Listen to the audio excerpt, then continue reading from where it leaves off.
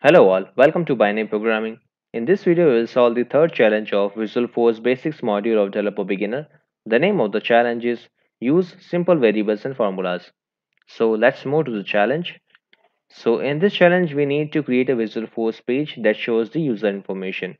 The name of the page should be display user info and it should display the first name of the logged in user.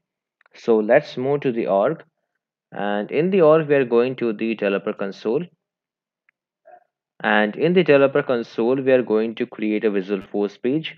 So we'll go to the file, new, and VisualForce page. The name of the VisualForce page is given to us. It is display user info. So we'll copy it from here and I'll paste it here. So this will create the apex page for us.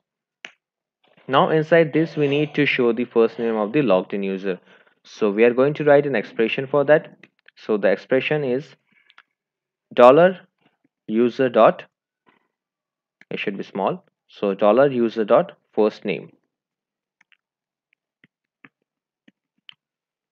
So this is it. This expression will display the first name of the logged in user. So what we have done, we have created a VisualForce page, and inside this component apex page we have written a expression dollar user dot first name. So this will display the first name of the logged in user.